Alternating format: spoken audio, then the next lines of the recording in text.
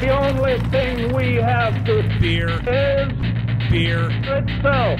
Beer. So many choices. Only no function beer well without. Woohoo! Beer!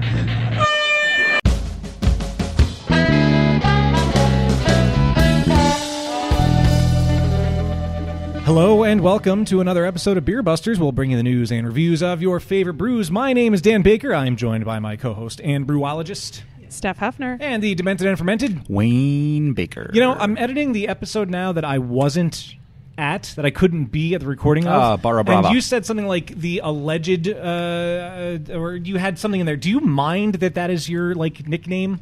Oh, I don't care. Okay, cool. I feel like I should have asked that 10 years ago. Oh, no. Whenever I don't we mind came at all. up with that. I wasn't sure what you were getting at there when you started explaining that. I didn't know okay. what you were going to. No, I'm happy to be called demented and fermented. Both of those things are probably very true. Okay, cool. You agreed with the fermented, but not the demented. Okay, fair. All right, cool. But hey, all that aside, it's our second event after the world shut down for so long because of, everything that happened. The first one was, of course, Bart's. Was there a third one? Another one in there somewhere? I don't believe so. I believe we did on location at Poor Man's when we were putting together the event for Bart. And then we actually did the event for Bart right, in okay. person. That's what I was thinking of, the one at Poor Man. So this is the second event that we've recorded at after everything happened. We are at the 14th Wine and Dinosaurs at the Delaware Museum of Nature and Science. It is so cool to be back. We're in the Nature Nook, which they have set up as like the volunteer break area. So there's the wonderful scent of pizza wafting over to this table, and it will be distracting me the entire time. But I'm not getting any now because we made the important and obligatory Wawa stop on the way here. But I'm super excited to be here. It's so cool to get outside Pennsylvania, where we are from, and get to try breweries that we may not necessarily get to try otherwise and talk to the people that are with them. For longtime listeners, you may remember the episodes that we did before, one in 2016, one in 2019. It's a really cool time, and I really hope that we get a chance to walk around and experience the event because I really liked everything that was happening last time. And there was an auction to go home with a bottle of Pappy Van Winkle. I forgot about that. Yeah, it sold for $1,200, and there was a part of me that almost bid $1,000, and I'm so glad that I didn't. I wouldn't have won. I forgot about But there was a Pappy small auction. part of me that was like, all right, I've had a few beers. I feel like I can make this happen. Let's do it. I'm glad that I didn't. We do have a little bit of housekeeping to run through. Remember, you can follow along with all of the shenanigans, Twitter, Instagram, Threads, thank you, and TikTok. We are at Beer Busters. There is Facebook, where we are Beer Busters Podcast. You can go to beerbusterspodcast.com, where you can add /shop and get all the cool merch that Wayne designed. YouTube, we are Beer Busters Podcast, and on Patreon, we are Beer Busters. Well, the event started. It started 8 minutes ago. Dana and Rich are rounding up our potential guests. I'm sure they will be up here shortly with beer in hand. So why don't we just get to it? Let's do it. Here we are, the 14th Wine and Dinosaurs. There's a meadow in front of us. And a cave. And dude says you gentle hands. It's all fake. Not the tarantula.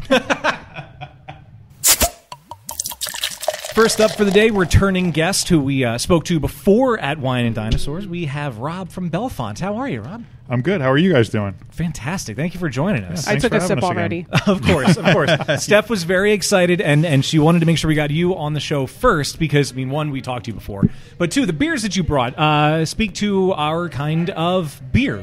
So since Steph already took a sip, Steph, what is the first one? Or Rob, what is the first one? This is our Doc Marzen, Nice. an Oktoberfest-style lager. Great Nice style, malty. great name. Yes. Agree. I assume this is brewed seasonally for the season that we're in right Yes. now. Yeah, we featured it at the Delaware Sagerbund Oktoberfest last weekend. Oh, that's good. If there's any left, it'll be at the Delaware Beer Fest. So, yeah. This is the best part about September. Oh, It yeah. really is. Oktoberfest Yeah. beers. Meritzens, Fest beers, Oktoberfest, yeah, it is.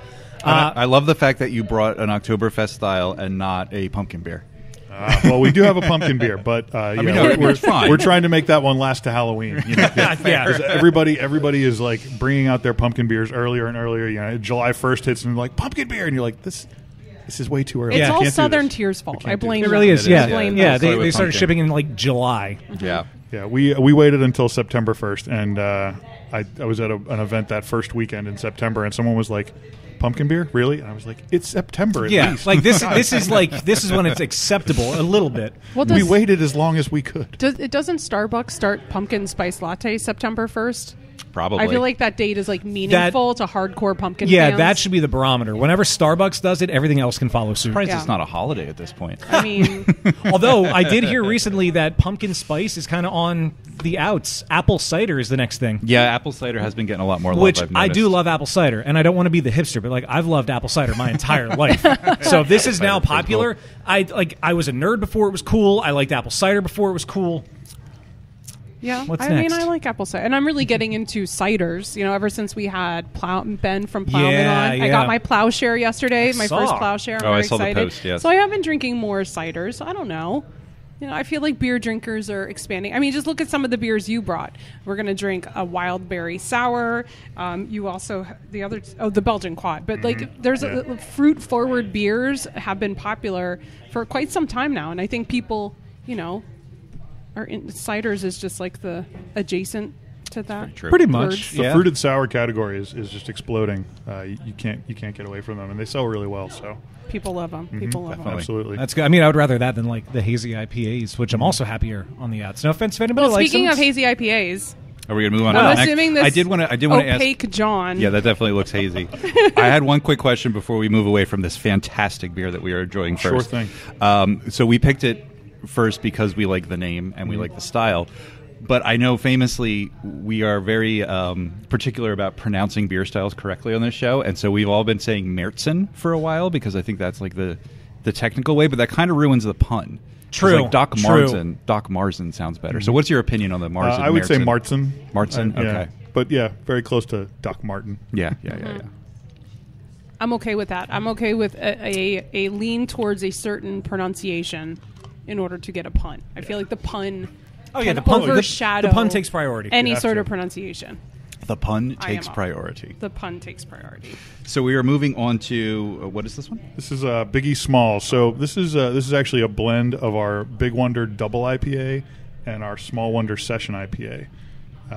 Delaware's state motto is Small Wonder, and so we have our small Session IPA. That's cute. Now Called you don't Small Wonder. you don't often hear about blending IPAs. When you talk about blending beers, typically it's sours and Belgian styles. Mm-hmm. So talk about that process. Yeah. So what we typically had both beers on draft at the same time, the Big Wonder and the Small Wonder. And one day somebody said, you know what, I love the Big Wonder, but I need to be able to make it home tonight because it's a double IPA. It's usually 8%. So I'm gonna cut it down, and half and half blend with the Small Wonder, and you end up with a nice 6% IPA. The grain bills are similar, although of course the double IPA has a little more malt, so you get that higher extraction rate and you get that higher ABV, and it has some different hops in the hop bill. So I'm curious, do you ferment and finish out both of these beers and then blend them at the Yes. end? Oh, that's really So interesting. this is like a blending that could happen. Yeah, this at the bar. is a blending that happened in the keg. Okay. But you can, if they're both on draft at the Yeah. same time, you can just get a half and half. yeah, just like black and tan style. Interesting. Yeah. We were at Lost Boy Cider in Alexandria, Virginia, and there's one bartender there that is particularly talented at this, but I often like to have them mix some of the ciders. I think that's really fun to encourage people to mix ciders or beers and come up with new concoctions. You came up with Bloody a Moose. Bloody Moose. And he ended up starting Yeah. to, when Kyle was still at Oakbrook, he would start to blend that in the keg, and that was a new beer. And that I was so just happy about from that. playing around and mixing things, and what a cool idea. I think it's something that should be encouraged. Yeah. It's like the new evolution of the black and tan. Yeah, we always have dark beers on Nitro year round. So we usually have a stout or a porter. Right now we have a stout and a black lager at the tap rooms, and so half and halves are just something that we can do anytime. And, I love that. Oh, that's awesome. This beer is really good. I like this a lot. I would figure from like the color you would expect it to be like a hazy IPA, but it's it doesn't finish that way. It finishes dry. It's nice and hoppy. This is great. I love this. It's got like a fruitiness to it, but not. It's subtle. The pillowiness. Yeah. It's the pillowiness that kind of So turns me off to hazy. I will tell you, it's not planned to be a hazy IPA. Hey, Okay. as long as it tastes good, that's the It important tastes thing. fine. Yeah. We are lucky to be in an era where nobody wants a clear beer anymore. Right? Yeah, get as away much with as some that things that hurts maybe- my heart a little bit, but I mean, you didn't put any flour in it, right? We did not. Okay. No flour. A little bit of wheat. so you brought bonus beers. I did bring bonus beers. Yeah, we so always love I'm going to bonus crack beers. open this. This is our Joe Jam Wild Berry Sour. Nice. I love the can art. As I was saying to you guys earlier, we are only a few miles here from our esteemed president's home. And when he comes home on the weekends, it's usually Friday at rush hour or Monday morning rush hour when he's trying to go back to D.C. And they close down parts of the road so that the convoy can make its way to the airport, and that creates a bit of a Joe Jam. And so that's Oh, and so we have Yep. we decided to come out with this sour series that has a bunch of different jammy fruits and vanilla. So you have a sour beer that in this case it's a mixed wild berry, but we also have a blueberry, a raspberry, just straight blackberry, just kind of those jammy berry fruits, and a little bit of vanilla to round it out. The aroma is very jammy, which is not a descriptor I use very often. I've realized recently that I'm a jam guy, and I know how that sounds.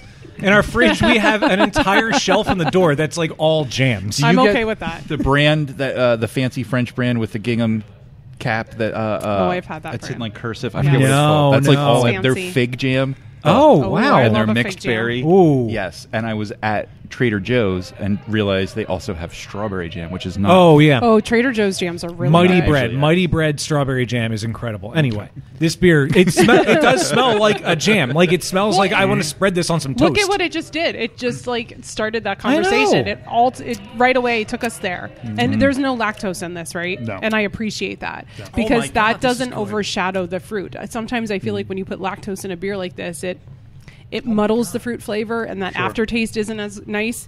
But I love that I can see through this beer. It's not like milkshakey. I'm Yeah. always a little like, I don't want to say paranoid, but whenever the word sour is introduced, like I said, if there's lactose in it, it feels weird. But also, like, you guys ruined me the first time I had a sour because I made the worst face in the world. What did we get them? It was like a crazy sour IPA. Magic, Magic Hat. It was a Magic Hat something or other. We but it was shouldn't have done incredibly that. It was sour. not good for your But first now- I think even that can art was like a guy doing this. Yeah, probably. Yeah. So now I'm like paranoid whenever I see a sour, but this I would argue is more berry than sour, which for me I love. This is so good. The vanilla does smooth It out tamps the down a little. smooth out Yeah. the sour notes a lot. Yeah. This is incredible. I love this. Yeah, Excellent. it's very Excellent. fruity. And it doesn't have that like that stingy jolliness that can sometimes be too Oh much. my God. Yeah, it's subtle. It's very refreshing. Who does your can art? So this is a local artist named Sarah DeFlavis. She owns a graphic design company called Sassafras Studio, and she is our brand Very cool. designer. I love- love that. yeah, it's They're cool. really cool, and it's super recognizable. I feel like if you see these on a shelf, you'd be like, "Oh, those are Belfont beers."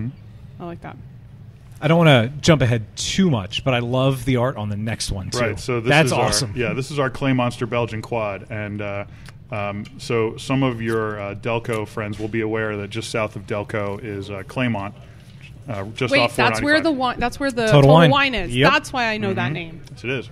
And so we have, if you have a few too many of our Belgian quads, you become the Clay Monster. And, Don't you just become the clay monster from driving around that parking lot though too? Well, could be. Does that make you crazy? Could be. So we've got the Mud Monster coming down Philly Pike there. He's got the burned out Wawa and the Honda Civic. Oh my Side god! of Pack the of road. imports in his hand. He's got a pack of cigarettes in his hand, and he's wearing his Belfont slides. Menthol brand cigarettes. Details in this can. This is amazing. Other brands of there's- cigarettes the are Wawa available. and the A it has fallen on the ground. Oh my gosh! This is just like this is fantastic. Was this can art approved by the authorities? Anyone? Yes, absolutely. no cease and desist yet. Acclaimed far and wide in Delaware. Oh my gosh! Now I want to go check out all of your cans. Yeah. Now, do you like give her ideas and she We runs do. with it? Or? We do. Okay. There's often some prompting on our part. The idea for the Joe Jam can, in particular, of course, you got the motorcade. blocking traffic, and Yeah. you've got the ice cream cone in the hand of our president coming out the window, Ice Cream Joe. And everybody's just stuck on the side of the road waiting. And that was, we were like, one of my partners and I are constantly moving beer from one of our tap room locations to the other location. And we have to go right past his house to get to the other location. And it'd be like Friday, or like 3 o'clock, and you're like, oh, they're getting ready to block the road again. I hope I make it through. I feel like you have to leave snacks in your car just in case. Yeah. So if you do get caught in the traffic jam, you're like, all right, at least I have snacks. because you could be there for half an hour. They just shut the road down until the motorcade comes through.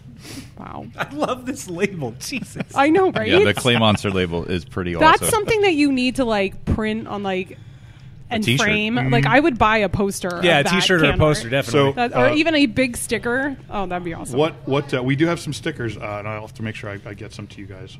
But we one of the reasons I wanted to bring this beer to highlight it is because October 7th. I don't know when this podcast is dropping, but hopefully before October 7th. But if it's not, either way, we are having our Clay All Day Festival at our tap room on Old Capitol Trail, That's and so fun. so we're going to feature a guided Clay Monster tasting with our brewer, and.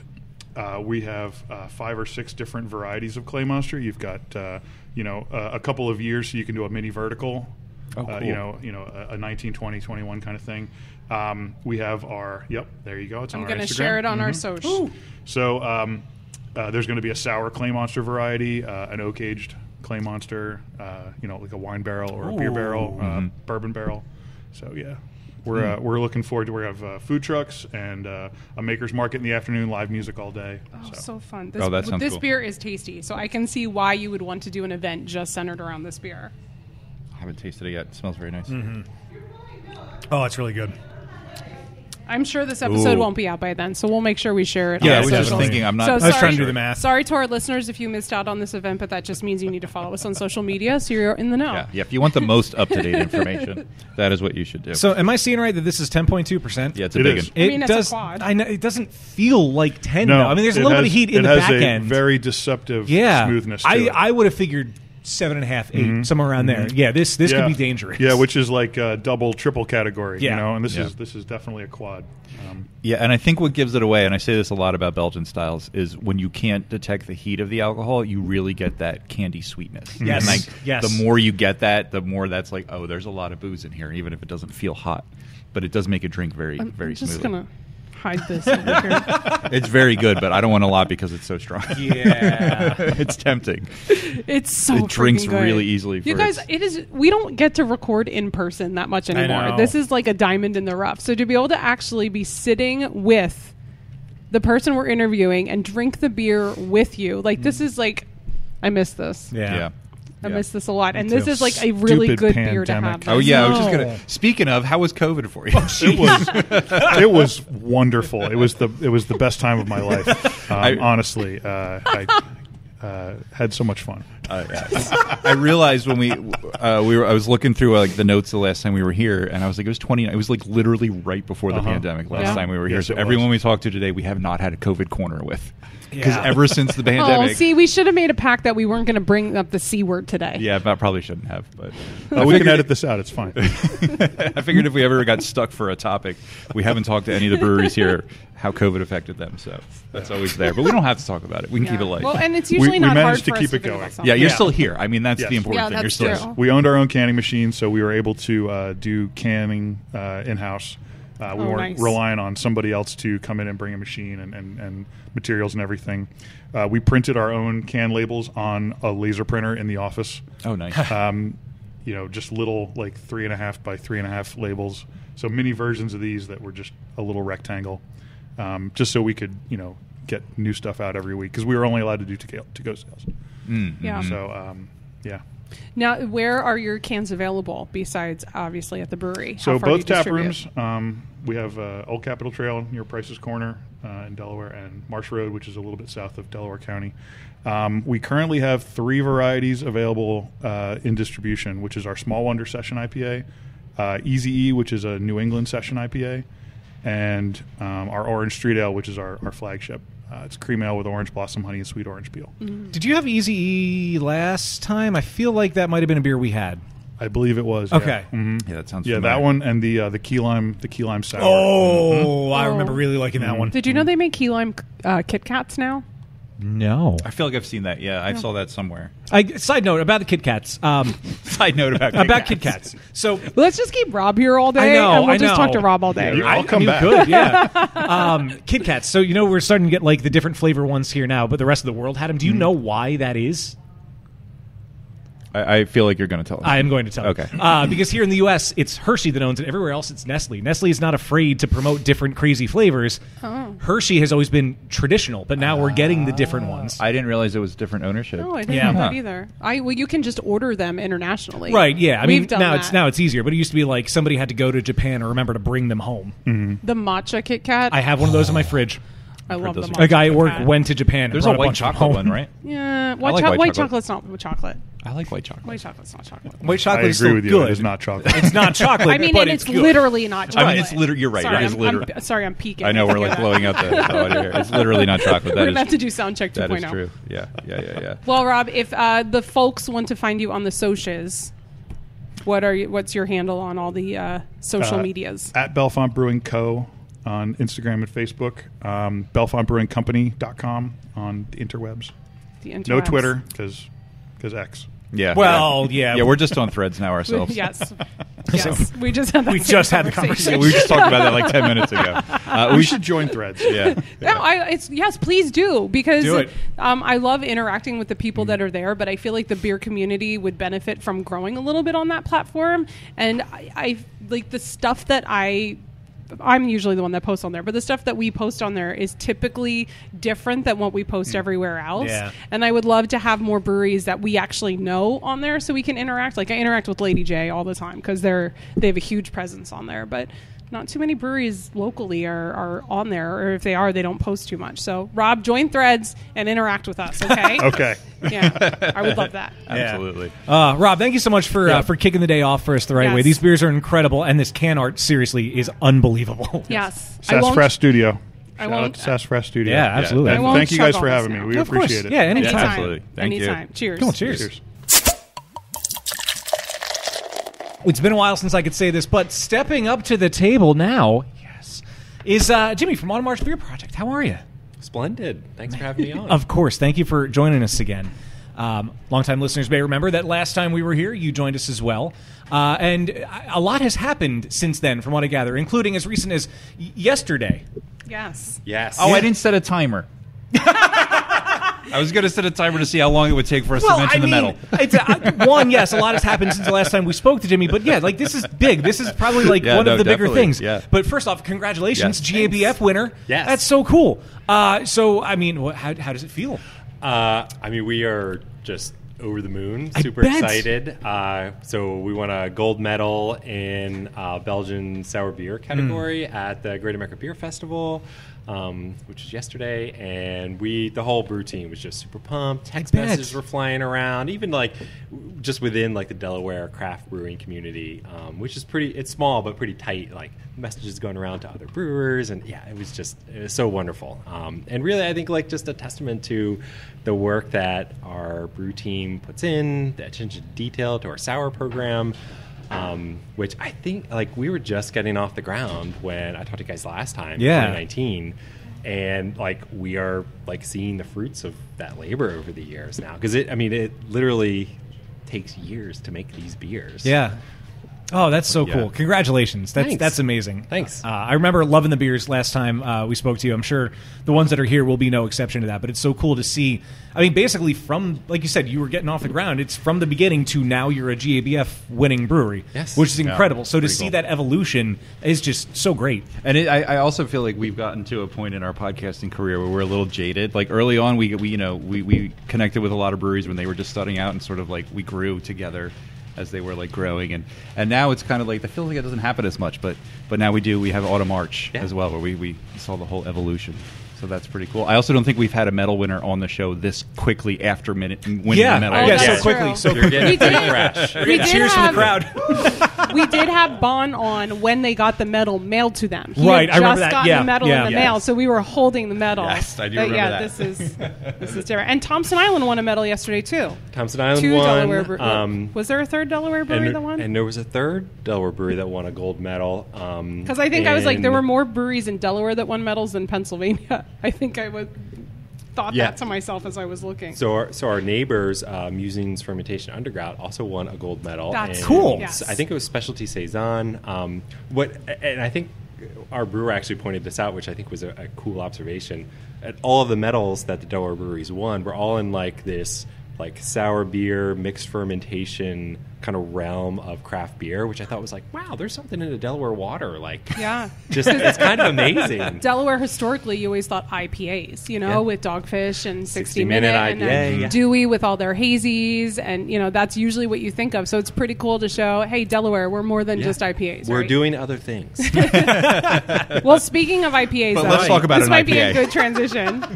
We do have an IPA in our glasses. So what you have in your hand is a session IPA. It's called Table Juicy. So we wanted to make a table IPA, quote unquote. So something really easy drinking that was just that we had on tap at the brewery pretty frequently, and it's super approachable. Like the low ABV, low bitterness. Like we are in an area. Autumn Arch is in an area where people appreciate light beers.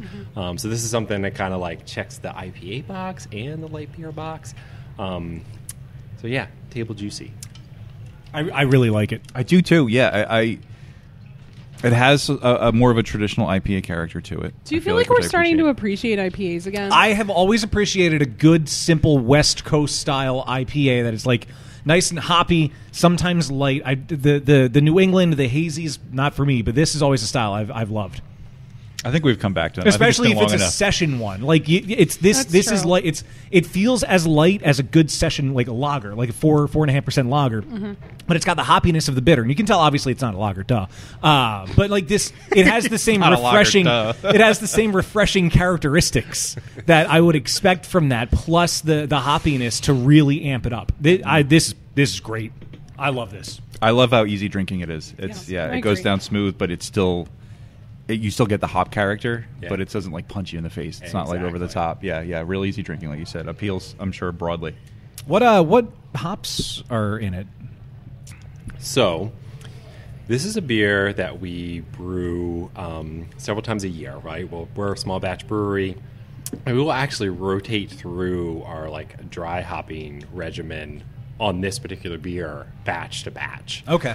So it's not exactly the same every time, and unfortunately, I don't know the exact. Hey, no worries, no worries. I will settle for a rotating profile. So Oh, no, I we like that. we try to so we keep the core beer very similar. So it's the same yeast, the same malt bill, but we do kind of adds a little bit different flair each time with the Yeah. hops. Not like going off course too much, but it's also fun for the brewers as well, just to be like, hey, I want to try this combination of hops Yeah. and boil versus dry hop, and like how does that turn out? Yeah. I mean, it also encourages creativity. You're also, using probably fresher ingredients because it's, whatever you have and you can get right away. I like that. It's tasty. It also encourages people to come back and try it again because Yeah. you know how sometimes people are like, "Well, I'm not going to have that. I've already had it." You know, So you haven't had this. you haven't Right. had this version, this batch. I drank it really fast because I want to drink it. I was waiting for you to say that. I am excited for the Schwarzbier.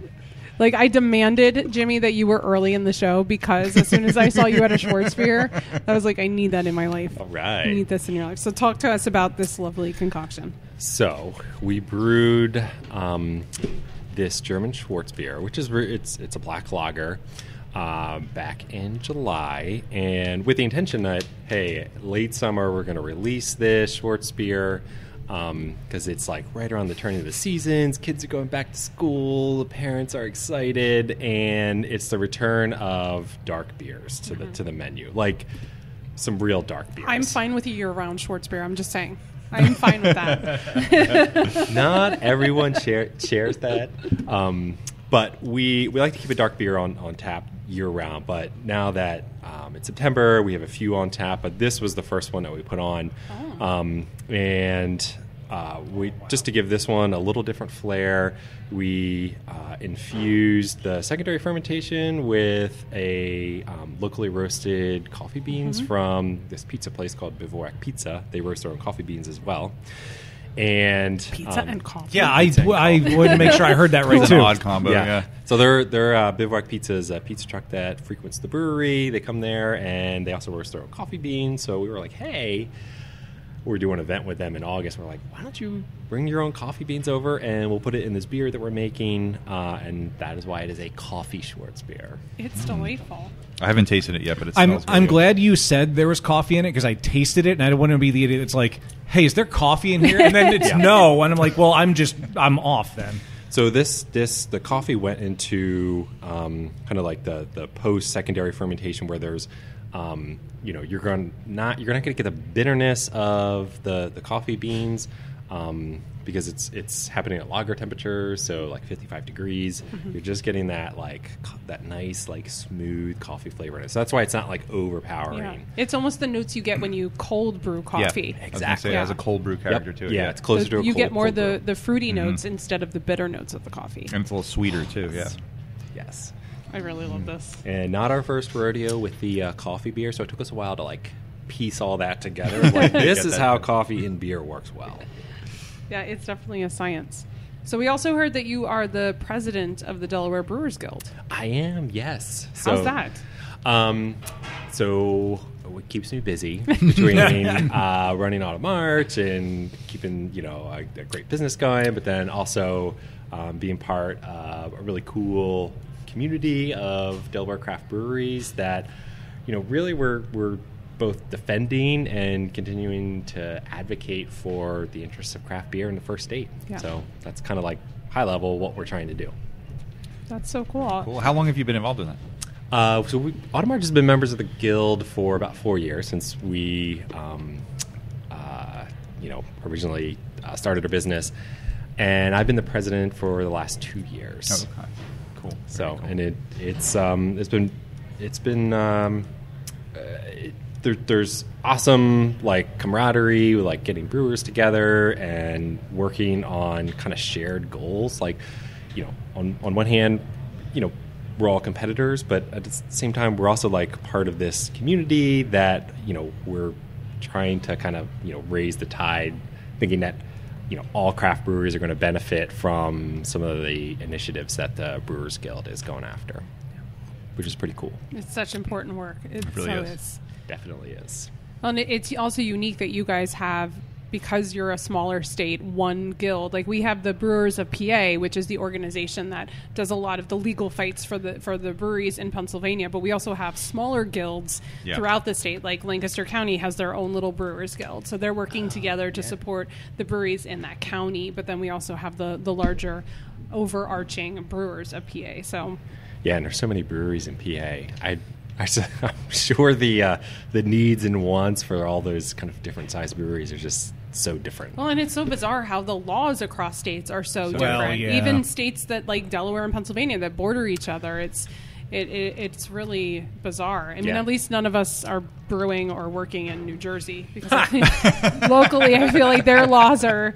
I mean, they're fighting, and then a lot of positive change has happened in the legislative level for breweries in New Jersey, but they still have a lot of work to do there too. Yeah, and that was one of the just briefly talking about New Jersey. That was kind of looking from Delaware across the river and seeing oh wow, they really had some of their liberties taken away.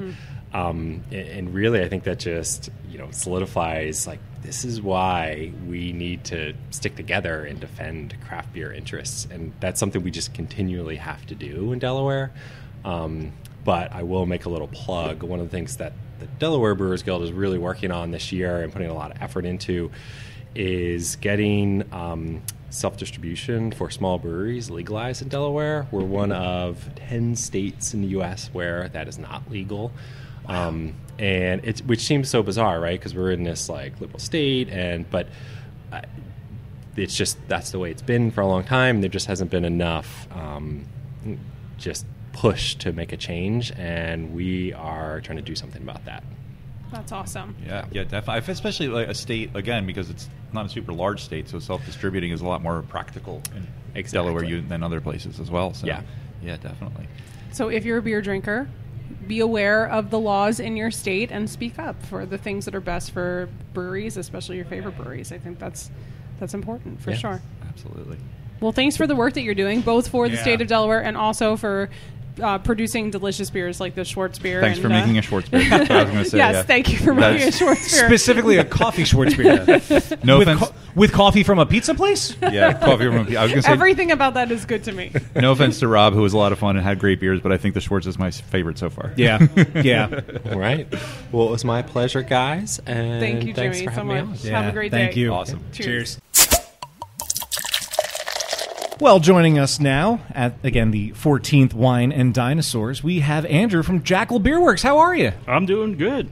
Beer's good. I've tried some awesome vermouth over at the booth next to me. I'm sorry, there's vermouth here? Yes, yeah. It's Spanish vermouth.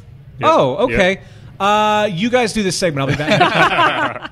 Yeah, I was just going to say, we still have about 3 hours till the event's over. We're probably going to have to wander around at some point. Yeah. We've just been down in our little bunker the whole time. We have no idea what's going on out there right now. I completely understand how that is. I mean, I'm by myself over there, so I'm like, just trying stuff that's right next to me, but I can't go too far. Yeah. So, Yeah. Well, I mean, speaking of that, we have to give Rich, our other quote-unquote intern, props for standing at the booth for you and pouring your beer while you're up here with us. Hopefully I feel like he's enjoying repping his well. job, though, because I think he's like grabbing food as he's wandering around. Well, and food going and to the beer. next I'm sure place. he's tasting a little bit as he drinks. That's the way it goes. So. That's Yeah. right. That's how he gets paid. That's for sure. That's for sure. So I'm not familiar with Jackal. Where's Jackal? So Jackal is 128 Patriot Drive in Middletown. The exact Unit 11. address. I Yep. love that. Thank you. I rehearsed a little bit in my head at least. We're in Middletown. We're right off the 301 exit right before you enter Maryland, and we're right next to a cornfield. We have indoor-outdoor seating, pet and family friendly. I should say dog and family friendly. I haven't had anyone bring in anything other than a dog yet, but I don't really want someone to bring in like a. I mean, there is a tarantula right here. Yeah, So right. I we mean, can see how, exactly. how There's she some would like the brewery. exotic animals all around us as we speak, actually. No, we saw it was some sort of parrot on the way over here when we were walking here. That's really cool. Yeah. So so like I said, pet and family friendly. I say family friendly. I have 2 small children, so I was like, we want to make sure it's a place where people can bring their kids, and we have a small play area inside and a larger play set outside. So yeah, Very cool. And how long has Jackal been up and running? We started in May 2021, so just over 2 years now. Cool. Oh, very cool. So relatively young, but 2 years under your belt. Did the I don't know, are we mentioning the C word? I can't think of any other questions. We weren't going to talk about COVID. We were like, we shouldn't talk about COVID. And I was like, it does play a big part in our story, I suppose. It's a story yet. I feel like a story's longer, but we opened, just after Delaware started allowing, seating with no restrictions and things like that in Delaware. That would happen on it was like May 19th or May 20th or something. And we opened the very next day. I mean, that was not by the plan. It was just like, let's get open as soon as possible. And so it was a little bit of a slow start, but we're chugging along now. We've seen a lot of growth, and we're really happy with where we're at. So very cool. Yeah. So we are drinking an IPA. I was going to say we're starting with the IPA. For Which I love the name you of. should have started with the strawberry. No. I want this to be the last thing I say. We have our own guidelines for tasting water. Sure. I am trained in tasting, and I know all that shit, but what I want to drink more, I drink second. All right. Sounds good. That works for me, too. Okay. So we really appreciate the name of this beer. Yeah. With regard to Irregardless. Yeah. So what inspired that fabulous name? I don't know. I'm a bit of a language nerd. I was hoping you would say that. I'm not like a hardcore language nerd, but I like languages. I like speaking properly. I'm not like, I don't know. I'm not like a writer or anything, but irregardless is not a word. I'm sorry. So, thank you. God, thank you. So, yeah, it just was a fun name. We like to use fun names, and I try to hit on certain series, but it doesn't always work. It doesn't matter that much. You know, we love craft beer, and I love how like in craft brewing, everybody's gotten real creative with the naming schemes and everything. And we just try not to take it seriously. So. I love we appreciate funny beer names. I do a whole game about funny beer names on right. normal episodes, so we definitely appreciate that. And I do appreciate the connection to language. I'm a bit of a language nerd myself too, so I appreciate that. It never ceases to amaze me the amount of people who are smart who continue to say irregardless. Yeah, I will, it's however, not a fucking word. I will, however, Sorry, I get on a soapbox about this one. I will, however, specifically. intervene though and say we were going on a major tangent right now. We'll get back to Don't you dare say the language evolves. Don't you dare say That's that. what I was going to Fuck say. It does, though. The purpose of language is to communicate. And if somebody says something to you and you understand what they're saying, then the language has been effective. Does Are it you matter secretly if it's British? not a word? if either of us is, it's him. Actually, yeah, I would probably be the secret. Okay. I mean, I will still judge people for saying it regardless, but I do also understand that it doesn't really matter. I mean, that's true. At the end of the day, we know what somebody means when they say that, but yes, it's not a word. I mean, that is the true essence of language. If you understand what somebody means, Right, I then mean, the mission was accomplished. But irregardless of all of that, this is a 9.5%er, if I'm reading the notes That's correctly, right, and it yep. doesn't drink like one. No, Yeah, it doesn't. yep. I also, I was saying earlier, like whenever hazy is introduced in the name, I feel like it's like that carries a certain connotation. Sure. And sometimes it may not be the best connotation. This beer, however, is great. I love this. It's like you said, it doesn't drink like it's 9.5%. It drinks nice and smooth. The flavor is there. The hop profile is there. The sweetness is there. This is great. This is Thank one I you. could easily go back to. Yeah, with the beers that we produce, I mean, I brew all the beer. So like my focus on most of our beers is balance. And a lot of people use balance, and it's kind of a very vague term. But the way I see balance is like the general bitterness and the sweetness should balance each other. Yeah. Within the reins of the style. Right. So like an IPA is naturally going to be a little more bitter. But I like for it to still be a drinkable beer. You know, I don't like to, back in the aughts and the 10s, like there was the hop wars, a lot of people called it, where everything was just crazy bitter. And I mean those kind of beers got me into craft beer, but I mean they're not drinkable. Like, Right. The general public is not drinking that in quantity, so. I try to strike a balance between all that. Yeah. And I think that idea of drinkability is more important now in craft beer than ever before, because the reality is the numbers are dropping. People are not drinking craft beer like they were before. So a super bitter, like 110 IBU, the crap that Stone used to release, like however many years ago, like it's just those beers were so expensive to create as it is, and you're not going to get the return. Right. So as a brewer and as a business owner, I think you need to think about drinkability. Right. Because you need to sell beer. Yeah. On that note, we think a lot about drinkability, and I guess I kind of just said that, but we have a jalapeno IPA on tap right now. Why didn't you bring that?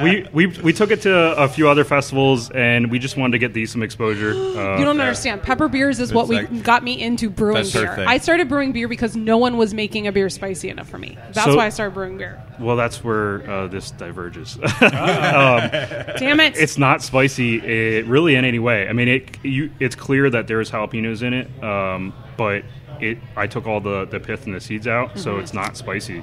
I love the flavor of jalapenos and peppers in general, but people aren't going to drink a spicy beer. That's true. So, they'll drink like a half glass of it, and then they'll be like, "Okay, that's too much for me. I gotta move on." Do you ever think about doing like a firkin or something with it to spice it up a little more? Nobody does enough firkins these days. We Yeah. need to bring back the I saw So- one recently, and it reminded me that firkins were a thing. It is a goal of ours to bring on some cask beers and actually have a beer engine and things like that. There's only two of us doing everything behind the scenes, so okay. we're a very slow moving process with everything. I mean, we got a thing for serving beers on nitro. It's not in service yet because we're just kind of getting around to setting it up and figuring out how that works. So cask beers I love cask beers. Yes. So Yeah. I'd love to Yes. do things in Firkins and have like little offshoots of our regular beers that way. What was the thing Yeah. that Dogfish used to have that you'd The run the beer? Randall? The Randall. Randall, Oh, yeah. yeah. Bring back the Randall. Yeah, whatever happened to Although, those? I did have somebody, Kevin Keller reminded me once that you can, instead of doing the Randall, you could just like French press it. He invited me I to some mean, Facebook it- group at it- one point, like you could French press It's all these pretty flavors much, yeah. into it. I've seen the Randall in use in a whole bunch of different settings, and it has its positives and its negatives. From a craft beer perspective, as like if I'm a little bit of a purist, like using a Randall is just like it really messes up the beer. I mean, you're oxygenating it like crazy. Yeah. And then the way the Randall works is like if that flavor is really strong up front, or sometimes depending on what it is, it's not strong yet, and then it like dissolves in the beer that's already in there.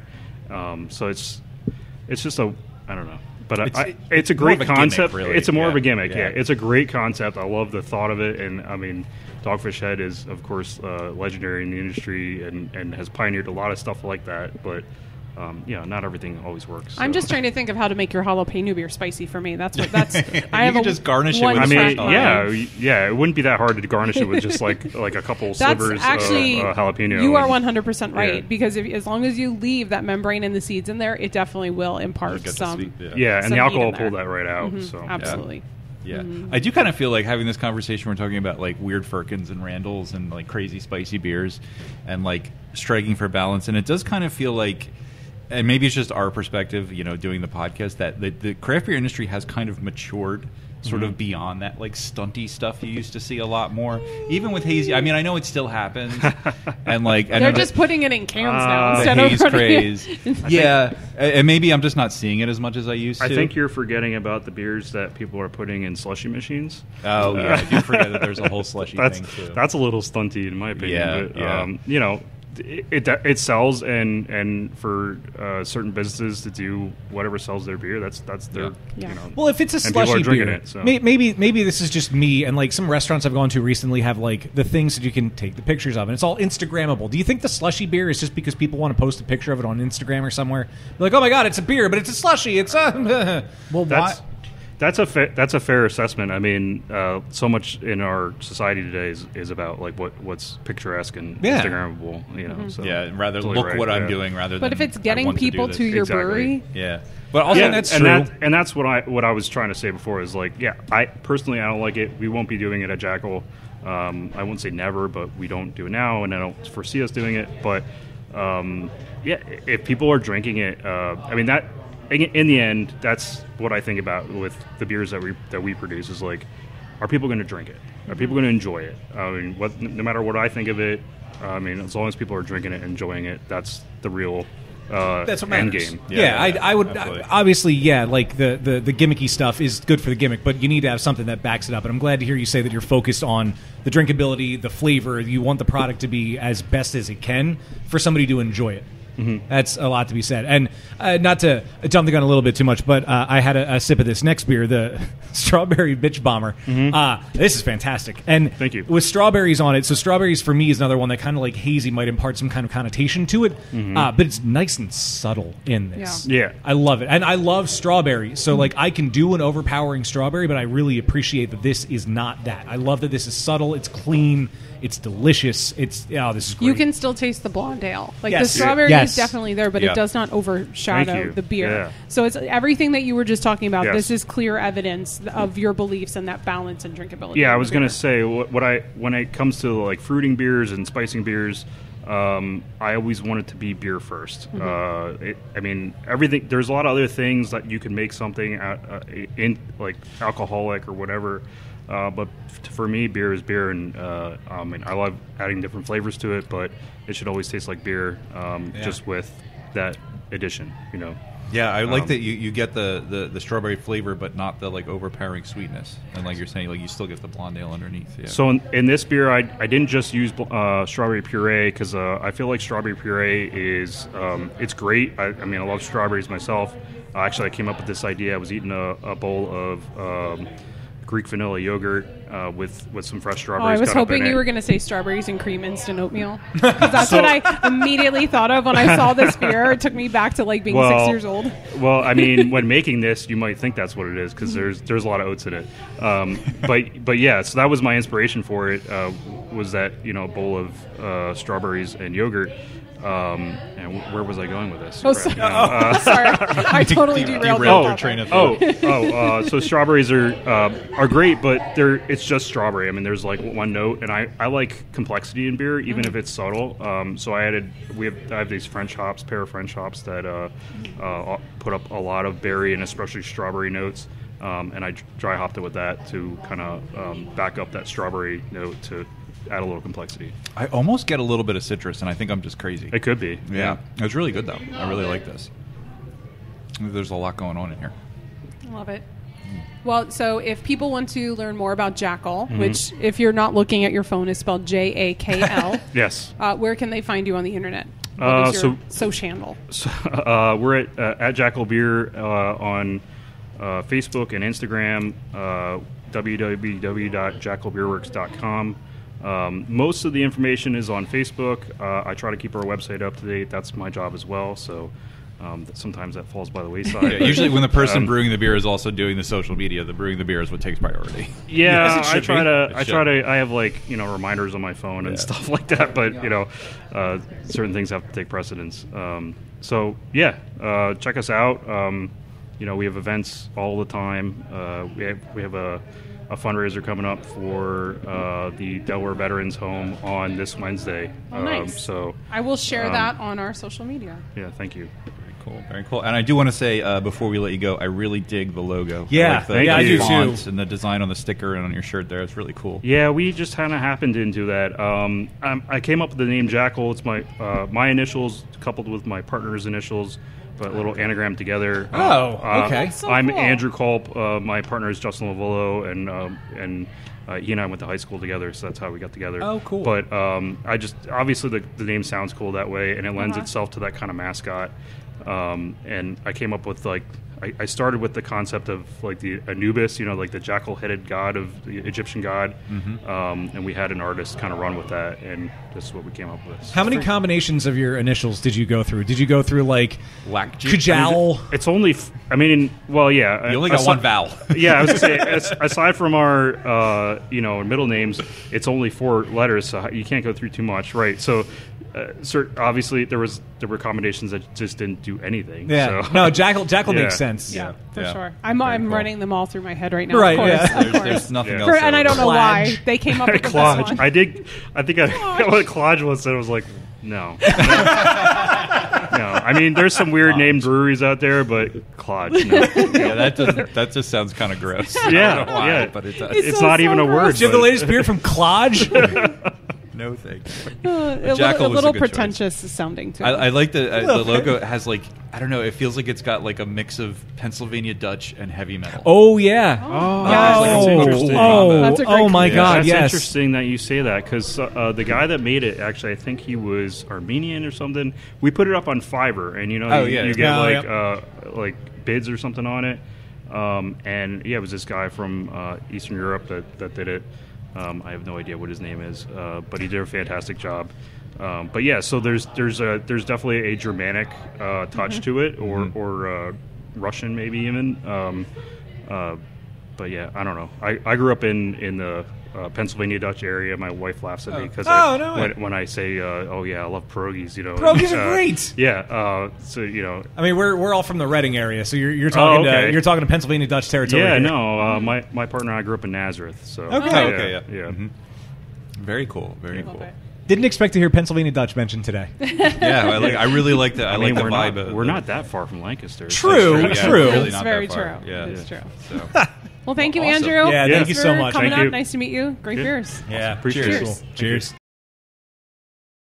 Continuing the fun here at Wine and Dinosaurs, we have joining us from Wilmington Brewworks, we have Derek. How are you? I'm doing fantastic. Thank you. How you guys doing? Oh, fantasy as well. Thank you for And joining ladies, us. my bad. Oh, my pleasure. Thanks for the invite. Yeah. Now, a couple of years ago, we recorded here. The last time they did it in 2019. Obviously, there were things that happened between then and now. Yeah, a lot of things have happened in the world. Yeah. And we did have someone from Wilmington Brew Works on. It was, Wayne, you looked it up, it was Keith, right? Hughes, yes. Yeah, we had Keith on. Last time, so very excited to welcome back to the show Wilmington Brew Works, but to also meet you. This is so exciting. And I also, I said it before we officially started recording, I love that you are wearing a Wilmington Brew Works hockey jersey. I love it. Thank you very much. It's one of my favorites. It's so I get cool. a lot of good feedback on this. Wear it out as much as I can, trying to represent. Yeah. And it's in the classic old school Buffalo Sabres colors, which happens to be the state of Delaware. All right, so the blue and gold. All right. I didn't put that together. I like that. A lot of this is going over my head. I'm not a sports guy, but it's a very cool shirt. There was years ago I worked with somebody who was amateur hockey player his entire life, and he did something with Flyers youth at one point, and Bernie Perrant was their coach. And I've met Bernie Perrant a few times. Awesome guy. Some little off-mark comics here and there, but overall great From guy. A hockey player, don't believe I know, that. right?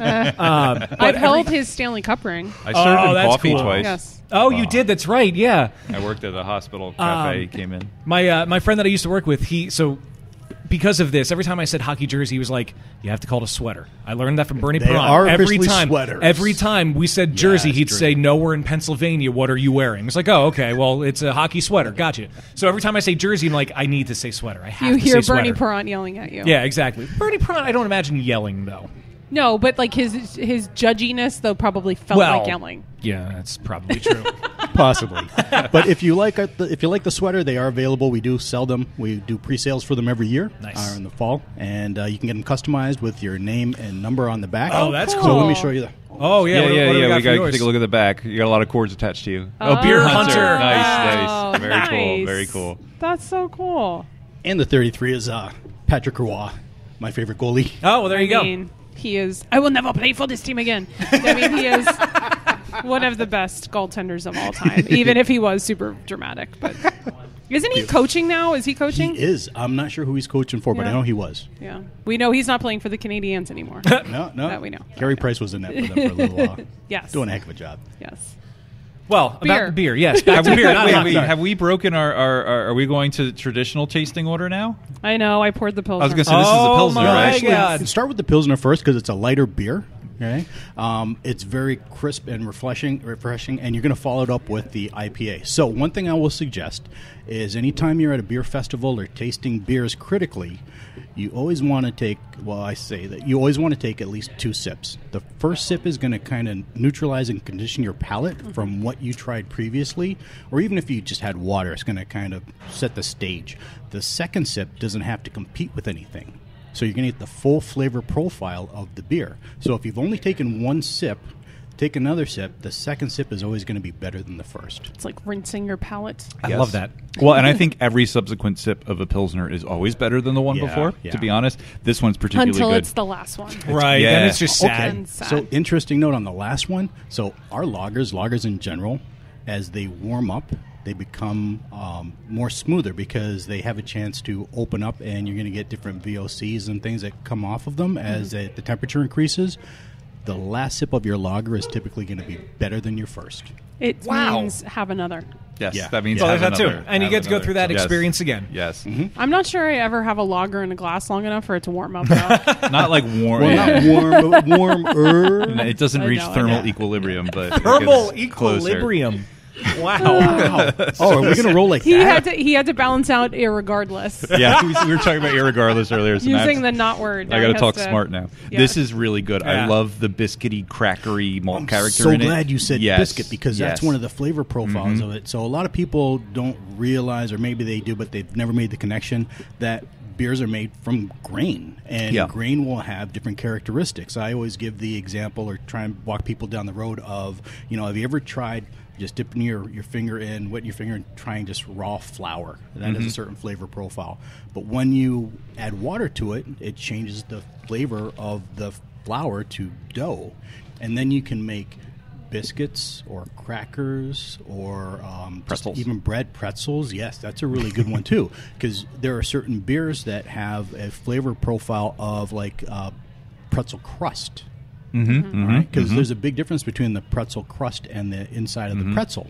Even though it's the same grain, you're caramelizing the sugars in the crust. And you can actually taste those different characteristics in beers. But this beer in particular, the Synonym, 4% ABV, delicious beer. It's amazing how much flavor is in such a light beer. Yeah.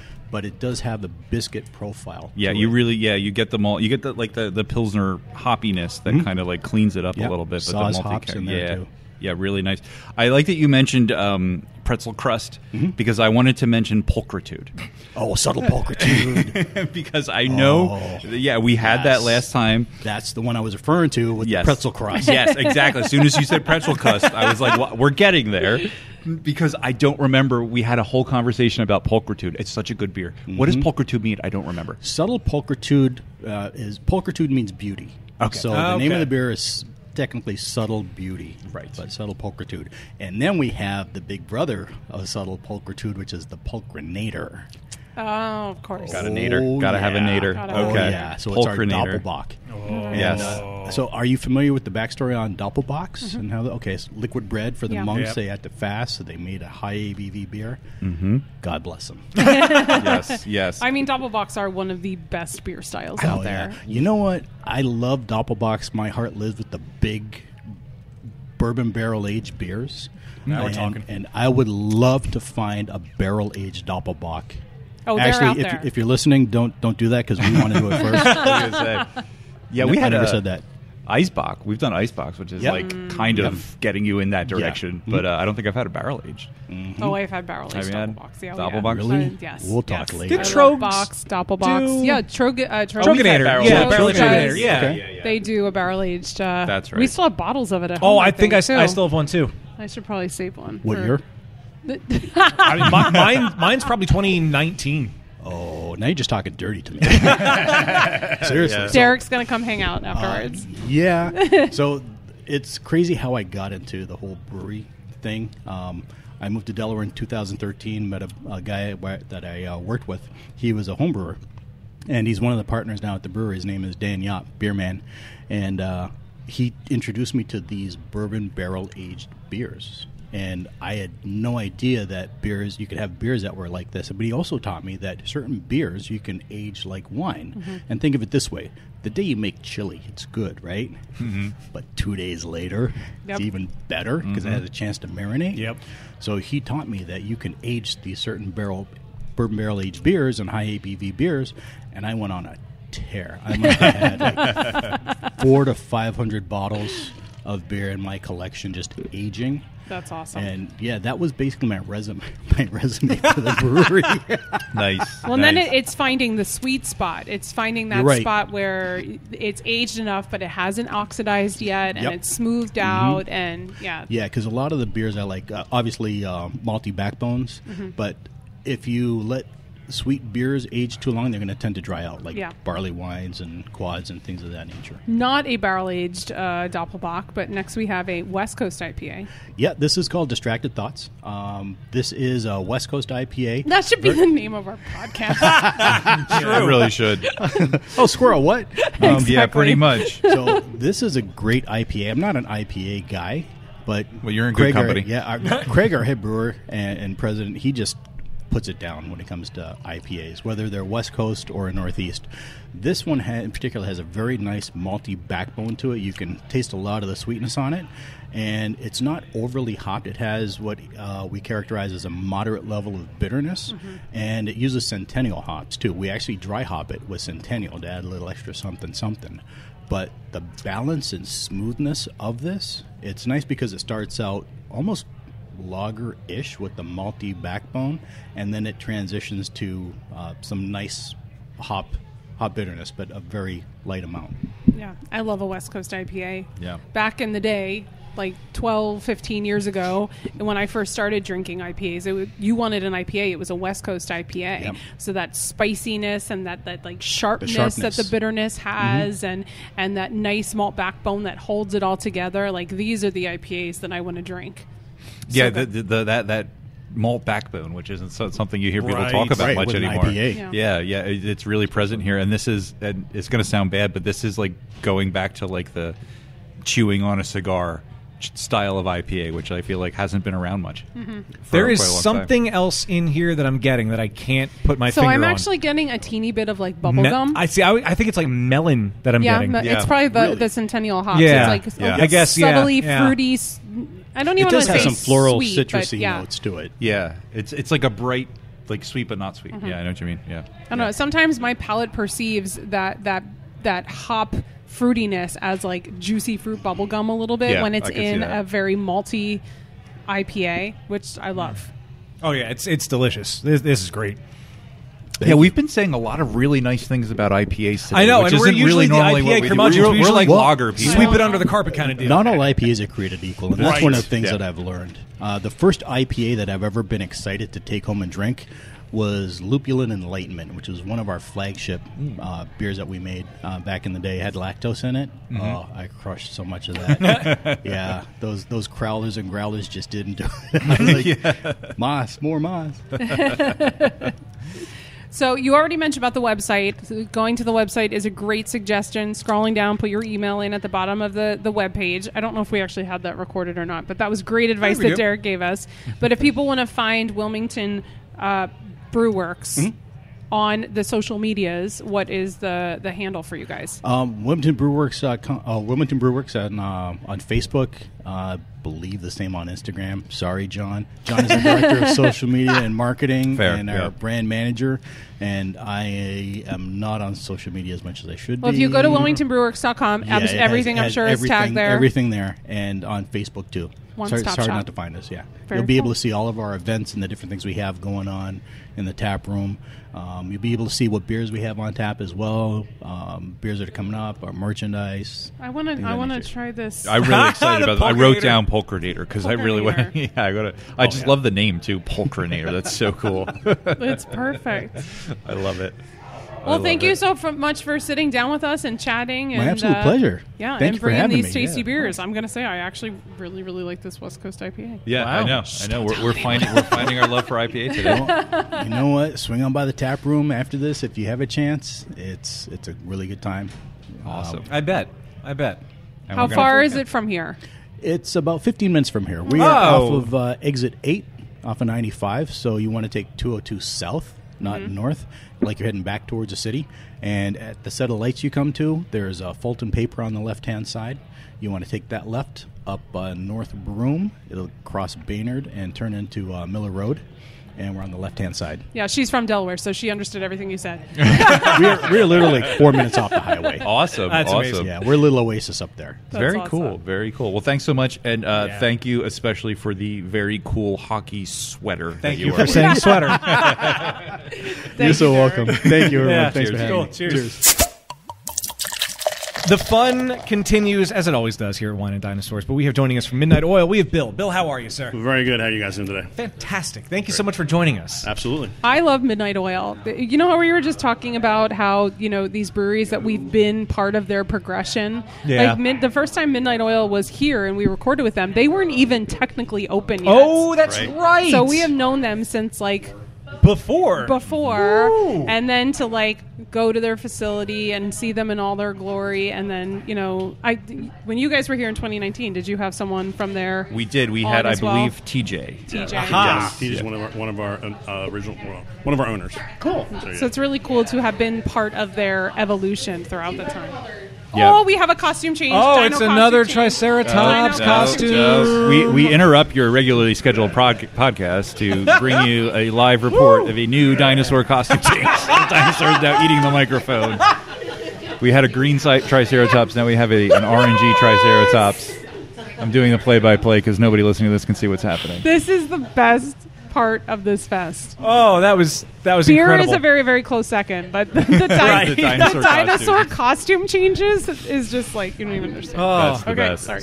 So Bill's here. Yep. Right, yep. I'm still here. We're good. We're good. Not in a dinosaur costume. So what's new in the world of Midnight Oil? Well, it's funny you should mention being there. I'm sure you guys haven't been there lately. We have to totally revamp of the tasting room, our beers, things like that. One of our things now, our new motto now is, we've learned a lot and changed more. Oh, okay. So we're going for a whole new Everything. Like I said, the tasting room has been totally redesigned. We're in like a 90s retro kind of thing now. Oh, okay, cool. We have VHS tapes on one wall. We have, throwback posters, movie posters, music, things like that. So we've really learned a lot of what this industry is, what it isn't, and what we can do to make that our thing. So a new logo. Next year, we're introducing 4 new core brands. This year we had 3 IPAs, a Kolsch, and a Pale. So next year we're going to kind of pull back a little on the IPAs. We're going to have 2 IPAs, another Pale, and a lager, which is kind of new for us. Lagers, I'm sure you guys know, take a little longer, but it's something we want to kind of go to. So that's our plan, and we're going to that side of it now. So very cool. I noticed your T-shirt and the can seems to be a refresh of the logo with the MOBC. Yes, so that's all part of the redesign. Nope, that's going to be a whole different one now. Oh, okay, that's going to change as well. Okay. It's going to be MOBC. It has a lightning bolt in the middle. Oh, okay. Cool. Kind of another kind of like throwback to the 90s kind of thing. I'm kind of curious what like throwback movie and whatever posters you have up. I name them all right now. I am forever 90s nostalgia, so I'm just curious. Well, we go back a little more too because a lot of us we're huge Jaws fans. Okay. One of the first things we did was put a Jaws poster up. And then a couple we had like no swimming sign that was in the sun, things like that. We actually are changing them quarterly kind of thing. Oh, that's cool. So neat. yeah. And then we have the Shawshank Redemption. If you remember on the roof drinking the beers. Oh, okay. We had that picture in there. Kind of that kind of stuff. We were doing movie nights on Mondays. I think we're gonna kind of redirect that to something else. But we were kind of doing that and doing retro 90s movies, things like that. Shawshank turned 29 this week. I saw really? a post about that. Yeah, That's it's its 29th anniversary. Wow. Yeah, I mean we're all kind of movie geeks. Besides being beer geeks, Right. So it's like it kind of made natural sense for us to kind of go to that thing. I mean, arguably the two go hand in hand Absolutely. perfectly. Yeah, absolutely. You're going to see new our names are going to go less celestial now. Okay. And the labels and the design is going to be totally different than what we did. Like I said, we're doing a total revamp. That's awesome. It's just something we felt now it's time. We haven't, like I said, we have an identity now. I don't think we really had one for a couple of years. Mm-hmm. So. We'll see what happens. We're looking forward to it. That's cool. Yeah, I can't wait to see what happens with all that. That's so absolutely. cool. So, which of these 2 beers should we drink first? Well, we have our double IPA Orion, 9%. So totally, we should drink that if you want first, right? First, yeah. I mean, we've been. We have thrown style guidelines and proper ordering out the door. Yeah, we're really Absolutely. loosey goosey today, and like we all really like IPAs today, which is not normal for Yeah, us. usually we don't. We are lager drinkers, but Delaware breweries make some pretty tasty IPAs. Yeah, we've really been jamming on the IPAs today. I'm trying to post this video of the Triceratops, and it's cracking me up. Oh, very cool. So tell us about Orion. Orion, like I said, is our double IPA. It's been around about a year or so. We try to stay away from the higher ones. When we started, if you guys remember, we were like everything was 7 and up. And we're like, look, we got to pull these back. We want people to come in and have a few beers, not one, and you can barely get them out the door. So we kind of the last few years we've kind of tried to pull them back, and it was funny. Me, one of the owners, I think we looked up at our menu board and like. Everything's under 7 now. What happened? It was above 7. But like I said, we have Orion, which is our double, 9%. We'll fool around with some triples every once in a while, things like that. But in general, I think we want to kind of. I jokingly say I want beer that tastes like beer. Mm-hmm. I think sometimes we've gotten away from that. It's great to have them. Don't get me wrong. Sours are a great thing, and things like that. The fruited beers are great. But I think the industry's changing that way too. Yeah, we used to joke around a lot about like beer flavored beer is like the thing, but like now that's how the business is. It's getting back to beer flavored beer, which is the way it should be. Absolutely, it's cool to have the adjuncts and the different flavors here and there, but you should have good beer flavored beer. Yeah, I mean we've gone over to we're doing more pale ales now. Like I said, we're going to start delving into the lagers a little more. We'll still have the IPAs; they sell. That's what sells, and that's still part of what we have to do in our portfolio. You got to have a hazy. You got to have this. Of course. But yeah, I think we're going towards that. But Orion's been a good one to us. I think it doesn't drink like a high ABV beer, which is very dangerous. Yes, we've had a lot of those today. Yeah, and so I think that's what makes it enjoyable to most people is that it doesn't. You guys tell them, well, that's 9%. we do limit it in the tasting room. We do, I think, 2 10-ounce pours. Yeah. Just because you have to. But yeah, that's what Orion is to us. It's what we think that kind of style should be. So will this beer still be named Orion, or are you looking to take existing recipes and rename them to fit with the new branding? No, I think most of these will actually probably become what we call occasionals, because we kind of split them up to our cores, occasionals, and seasonals. Occasionals are ones we'll bring back every once in a while because people demand it or people love them, things like that. Yeah. So probably like once a year or something we'll bring those kind of things.